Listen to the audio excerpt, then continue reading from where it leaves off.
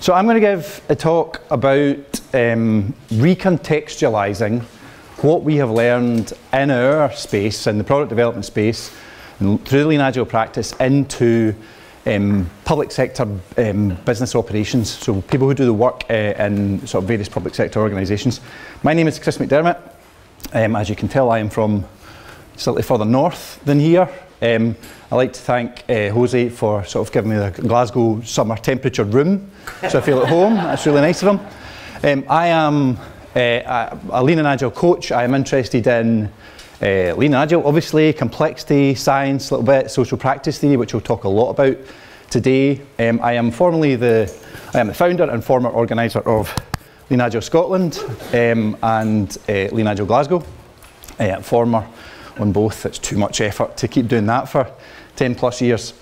So I'll crack on. You are going to need something to write with and something to write on. We've scattered some pens on the desk, and there's blue cards, so not to confuse it with the green and the yellow and the red. I'm not going to ask you to do a lot, but that's there for a little exercise to help illustrate something. So today's journey, what I'm going to talk about today. I'm going to talk a little bit about what we've learned in the last 20 years in our industry, last 20 plus years. Then we're going to kind of have a little dive into what is practice. I'm going to discuss a theory that surrounds practice and helps us understand practice. I'm going to talk a little bit about a different context in which we can apply the practices that we've learned, and then we'll talk about a little bit at the end there about recontextualising Lean and Agile practice. I have two goals, two outcomes I'd like to seek from this presentation. First outcome is to inspire you to take the practices you have learned and apply them in a different context to help other people. We have done an awful lot of learning in our industry in the last 20 plus years, and there's a lot of other areas, of work which could really benefit from our help and what we have learned. So I want to inspire you to do that. And the second, I'd like to introduce you to a sort of new lens of thinking about work and thinking about how we do things in a work environment. So let's start with the 20 years. What have we learned in the last 20 years? So let me tell you a story. It's 2001. You have started, you're a student at university, well, you are if you're me, and you're 40-something years old, and you start your new job, and you're given a tour of the office building in your new job, and you're told that this is where the project managers sit. We sit here. And this is where the business analysts sit. This is the business analyst team, you sit here. And this is where the DBAs sit. And down there is where you sit with the developers. You're part of the development team. And how the work works is the BAs, they go out to the customers, and they spend a few months doing this, and then they come back and they write this all up in a requirements document. There's one over here. You can pick up if you like, but watch your back. It's a wee bit heavy. And then they pass it to you as developers, and then you do your magic stuff, and code, and product happens, and it's great. And to deploy the software, what you do is you run this script, and then you copy those files over there, and then you run another script, and I think there's 2 other scripts you need to run, and then you restart the server, and you've deployed your software. Oh, but sometimes you have to restart the server a couple of times. It's one of these Oracle containers that doesn't work that well. To test it, you need to log on, you need to put in this information here, and you navigate to this page, and you click some buttons, and that's you, that's how it works. So imagine then, in this environment, you've been there for 5 years, and in those 5 years, you have been involved in one project which made it live and into the hands of a user. And that was the first year we were there, and the 4 remaining years, you never deployed software into a production environment. That was my life in 2001 to 2006. I think a number of us who have been in the industry may have experienced something similar. Fast forward then to 2016, and it's different, it's changed. You are busily coaching a couple of Agile teams. They've done some Scrum in the past, but now you need to teach them about Agile engineering practices, about flow, about various different practices around continuous delivery and product development. And before you know it, this team has deployed more software into production in one day than you did in the first 10 years of your busy, hard-working software developer life. So that's 15 years, that time frame. What changed? Well, there's quite a lot changed in that time. We learned how to develop quality into products. We learned how to inspect and adapt products, plans, and processes. We learned how to visualize and make work flow, how to specify by examples, how to automate the last mile, how to validate our learning, how to get out the building, the options of value, never commit unless you know why. We learned how to predict performance and not play poker, use data to predict our performance. And maybe we have created organisations that are worked in organisations that spark some joy. There's a lot changed in this time period. Now, it's largely because of this wonderful piece of marketing. No, I didn't say design. Nothing says like a 90s website like the agilemanifesto.org. It's pretty ugly, isn't it? The most important line in this document for me is the very first line. It says, we're uncovering better ways of developing software by doing it and helping others do it. The key aspect of this, of that sentence, or the things that jump out to me, are those two words, doing and do. It doesn't say we're uncovering better ways of developing software by thinking and helping others think it. It's about doing, it's about action, it's about actual practice and doing things that make a difference. So this makes me think about two things. While mindset is very important, it is that thing about action. It's about the activities we do, what we do and we practice.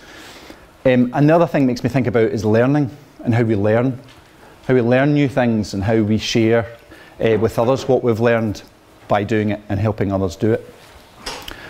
So we've painted a bit of a picture of the last 20 years, what's changed, and it's been quite a dramatic change. It's been a really positive change. Certainly I've experienced a really positive change in my work, and the people I work with have experienced a very positive change in that time frame through all of that learning. Now let me tell you another story. It's 2000 and whenever. The story's pretty consistent for at least the last 15 years. Imagine you are a civil servant. You are working in an agency of government, and your job is maybe to, if you're in a land registry, your job may be to register a change in property so that someone who's spent the largest sum of money they'll ever spend in their life is secure in the knowledge that the property or the land they now have is theirs. Or if you work for a benefits agency and your job is to ensure that an application for a benefit is processed so that people get the benefits they deserve to have a quality of life. Or you work in a pensions agency and your job there is to calculate a pension so that the last 40 years of a fellow civil servant's life is paid correctly into the next 20 years or the remaining years of their life so that they can have a pension that gives them a comfortable retirement. The experience here isn't the best. The work you work on comes from a large queue of work, a large backlog of work. Some of the work that sits in this queue that you're working on may have been sitting there for years. What often happens is you'll pick up an application to process in this context, and you'll look at it and it'll be too hard. You won't know what to do, so you'll put it back into the queue and it'll sit in that queue. So you won't be able to complete it, so there's no feeling of satisfaction in the completion of that work. You'll also have to take your turn answering calls and emails from angry members of the public who haven't received, their application hasn't been processed.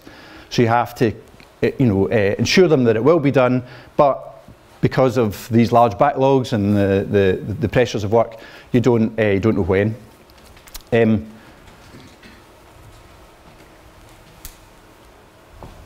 You might have experienced some sort of digital transformation. I know there's been amazing work in the government through the work of the GDS, but what you might also feel be a part of an agency who hasn't had that funding to do that, and that the work you do, you'll be working on legacy systems, you'll have lots of workarounds to work with, you'll have real challenges.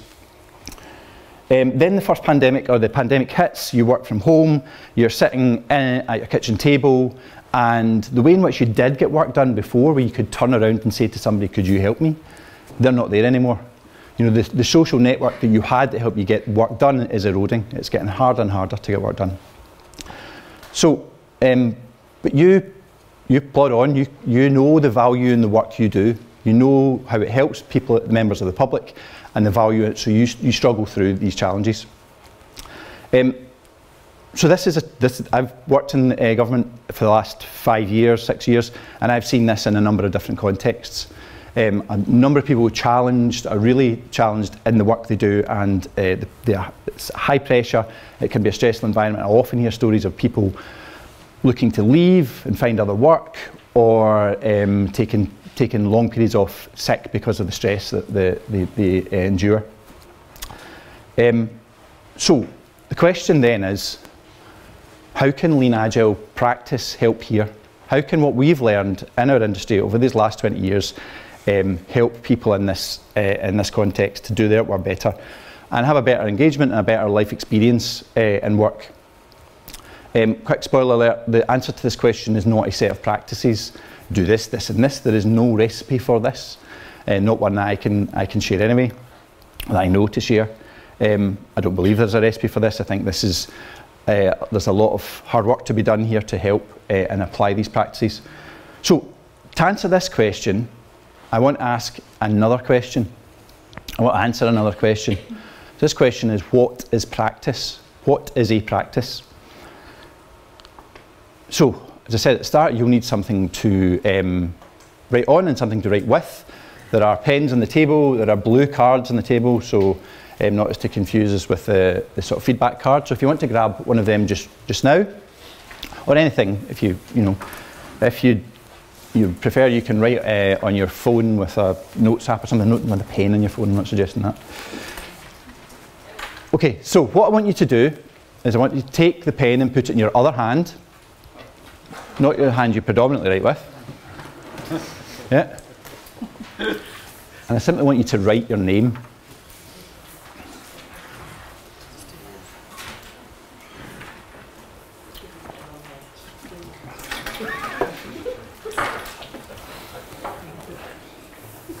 It's a great experience, that, isn't it? It's quite, feels a bit clumsy. Certainly it does for me, unless there's anybody ambidextrous, they just went, well, that's easy. Anyone? Yeah. Okay, we done? Congratulations, you have just performed a social practice. You are all social practitioners, well done. So what is then a social practice? So, a social practice is a routinized type of behaviour which consists of several elements, interconnected to one another, forms of bodily activities, forms of mental activities, things, and their use, a background knowledge in the form of understanding, know-how, states of emotion, and motivational knowledge. That's quite a mouthful. So let's break that down into a simpler definition. First thing to think, practices are reproducible, routinized, and shared. That's the basis to start with. Now, if you think about signing your name, if I ask you to sign your name again with your opposite hand, it's a practice you can reproduce. You can do it again, yes?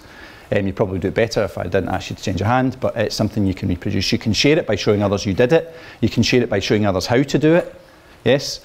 You can share the output of you doing it. So it is a social practice. Now, the lens, that paragraph there is quite great. It's detailed, descriptive. It's not very helpful. So, what is really helpful, or what I've found really helpful, is the 3 elements model by Elizabeth Shove, which she describes in the book, The Dynamics of Social Practice. It says, practice is made up of the integration of these 3 elements. First element is meaning. It's the purpose, the needs, the drivers, the motivations. It's the why you do the practice you do. Second is competence. It's the skills, it's the knowledge, it's your know-how, it's your procedural know-how, propositional know-how, participatory know-how, etc. It's how you know how to do it. And third, it's materials. It's things. Every practice requires some form of material to be completed. Think about here that what you're kind of doing here is you're skillfully manipulating material to meet the outcome. Yeah, you're using your competence and materials to get the meanings of that practice. So if you think about what you just did, The meaning was, well, meaning is partly an exercise to demonstrate social practice theory. The materials, well, there's a number of materials involved here. Some, the desk you're sitting at, you're all sitting at the desk, it makes this much easier. The pen, the resource of the paper that you used, so there's lots of materials there. And the competence, as I said, is that you know how to write letters, you know how to spell your name, and so on. So what there would change, just to illustrate a little bit more, what would change of those three elements if I asked you to print your name, write it in block capitals?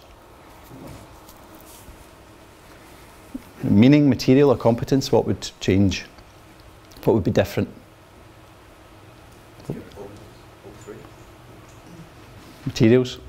So there's a potential change in meanings. You print your name for a likely different reason than you would write your name. Competence, you know, you need to know, you know, how to write block capital letters over, you know, small case letters. If I asked you to type your name, what would change? Materials, the tools you use, etc. If I asked you to sign your name,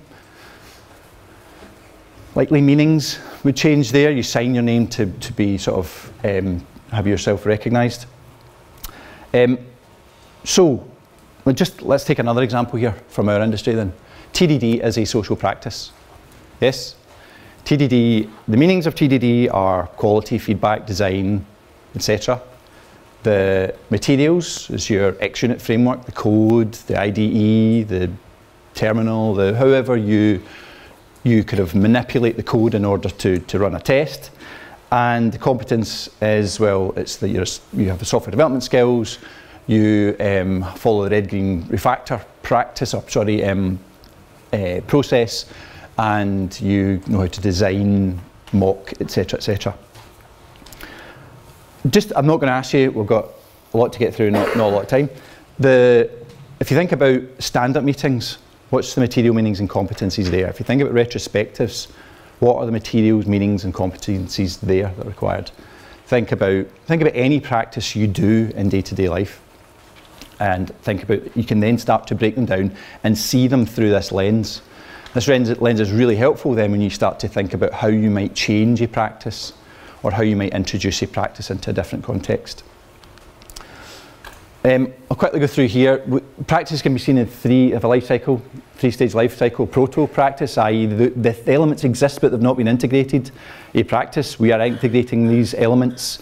And X practices, i.e. we no longer do this. This is not something we do. We have either forgotten to do it, how to do it, or it's something we do not need to do, so it doesn't exist, it's not being practiced. And efforts would have to be taken to then reintroduce it as a practice. Practices evolve, meanings change, materials change, and the sort of slight change in shape at the end there indicates that what we often find is that competence is materialised.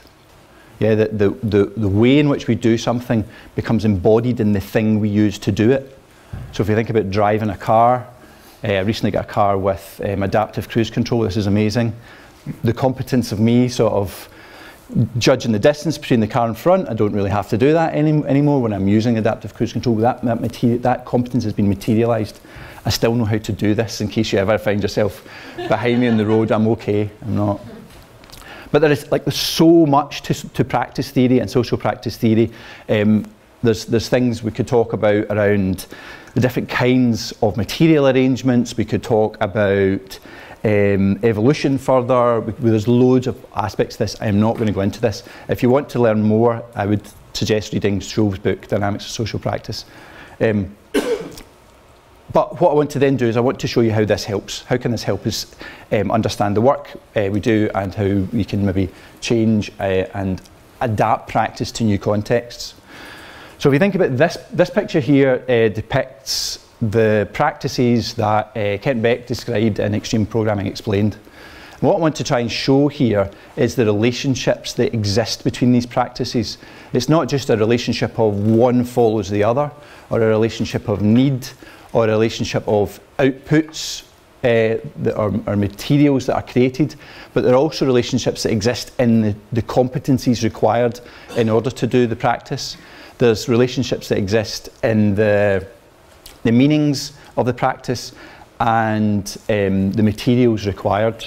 So there's lots of different ways in which you can see this. We could spend a long time dissecting this slide and looking at all of the different aspects as well. But if you think about the shared competence required for like the planning game or on-site customer, the kind of negotiation and the skills you have to have in order to do that and work in that kind of way.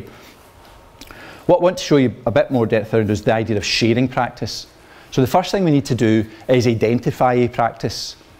Give it a name, say this is what we do, this is the practice we do. Then we need to go through the process of decontextualising it. How can this practice sit on its own, out with the context in which we find it? How can we disentangle it from the context that we find it in so that we have it? And then we can store it, we can save it, we can write it down, we can remember it in order for reproduction in a different context.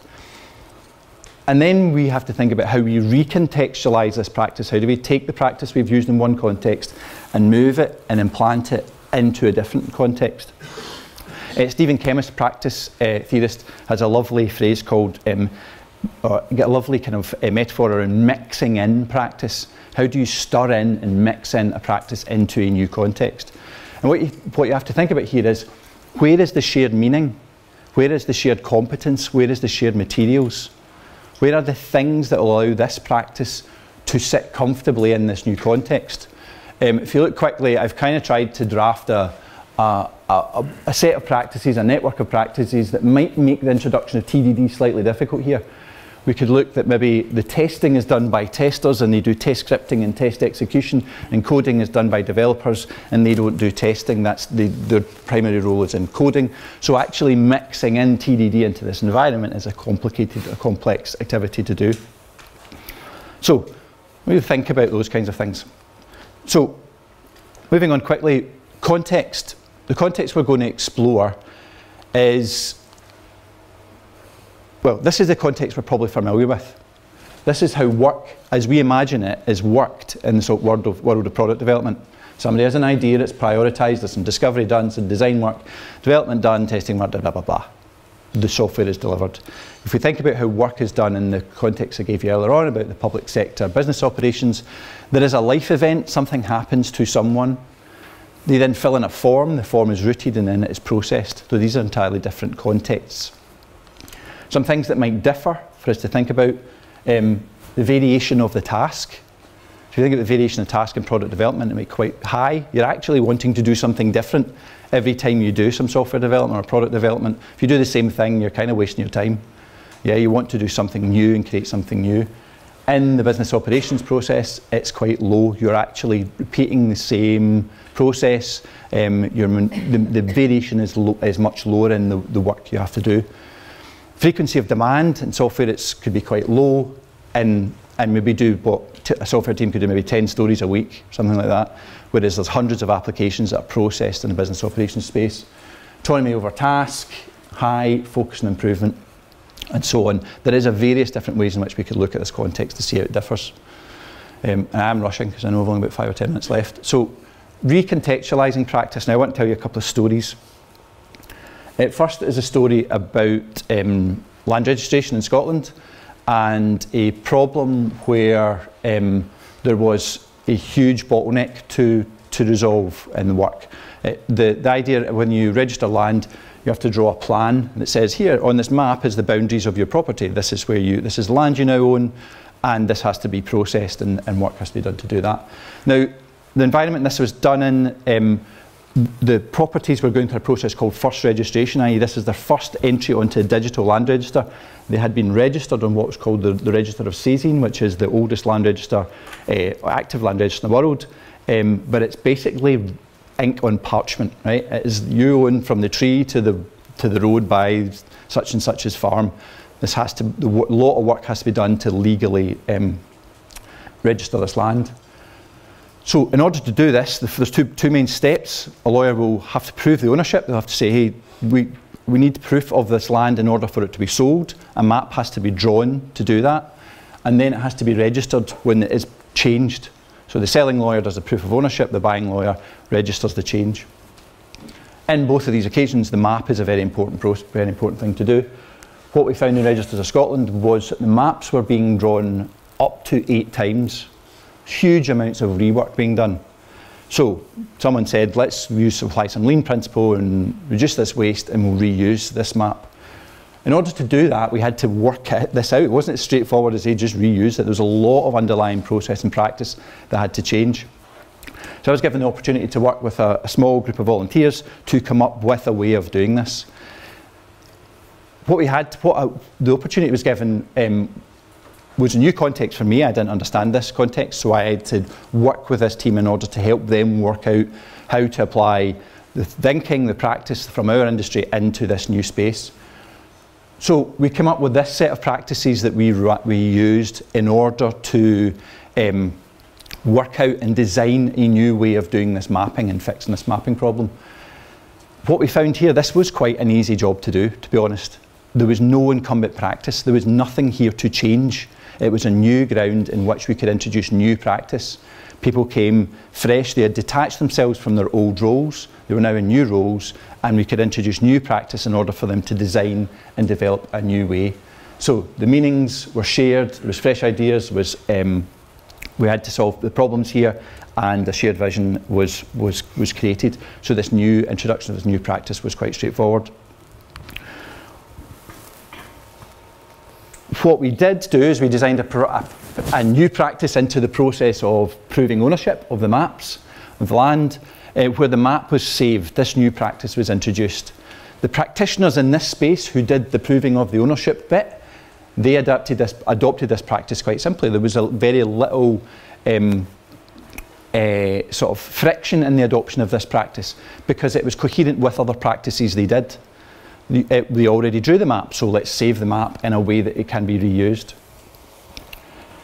Then we had the practice of reusing the map, right? So 4 weeks later, the application comes in to change the land register. Someone has done the proving of the ownership bit. We have a map. Now we want to reuse the map. This was incredibly difficult to do because there was a lack of trust. The underlying meaning for the people who processed this work was around the personal responsibility for the quality of their work. So if they reused work that someone else did and it was wrong, then they were personally responsible for that piece of work being rejected. The competencies are there, materials are there, the meanings did not. The meanings rubbed against, so that practice was not adopted. So what did we learn there? We learned a number of things in this short experimental phase around visualization, limiting WIP, etc., using sort of practices from Lean UX. So there's a number of different things in there. I have 2 minutes, I better hurry up. What we then did as part 2 of this experiment was we designed teams who would be responsible for both aspects of this process, the proving and the registering of the land when the property had changed. We took the team who had been working with the experimental practices and we introduced them, we gave them a broader set of people to work with who could then help them do the whole process. So the practices of experimentation and experiment design and things like that sat comfortably with these new practices that they had to do in order to register land. They had been using these practices, they were practices that are incumbent in their work already, so that it was easy to then establish in that space. We looked around, the key purpose that we tried to change here was away from the individual responsibility into team responsibility and look at workflow. We tried to adjust the meanings in the responsibilities of work. We then scaled this by introducing lots of number of different teams who would do the processing of this. So we removed all this waste from the process, but we then introduced shared and boundary practice between leadership, who would run their own retrospectives, and the teams who would do the processing, they would run their own retrospectives. And in the middle, we had retrospectives that would run, and it would help them connect these teams. So we had this steady flow of learning and of change that would happen across these different teams. And the different sort of boundary areas that are there. What do we learn here? Focus on flow. We developed cross-functional teams in this space, so we adopted those practices and that way of working into this context. Very quickly, we had another scenario with different teams where we introduced retrospectives. failed miserably. There was nothing for the retrospectives to hook onto, nothing for them to be able to use the outputs of retrospectives in order to link in with other things they did. There was a resistance there. I will finish by saying that for me, the change exists in the change of practice. Stephen Kemmis again would say, we only know that change has taken hold when we can see a sustained change in practice. We can see what people do differently. So examining work through the lens of practice and thinking about practices and those elements of practice help us identify how practice can sit, how practice can move in different environments, but it also allows us to recognise the mindsets, the way we think about work through our meanings, and the sort of tools and the competencies that are required in order for people to do the work and practice. And I have run over shortly. Last thing, I'll run a short workshop tomorrow introducing an approach called change mapping that uses practice theory and integrates with Wordley maps to create visualizations of different contexts in which people work in order to help you see the practices you use and help you understand where they sit in a maturity and how you want to change them. That's me. Thank you.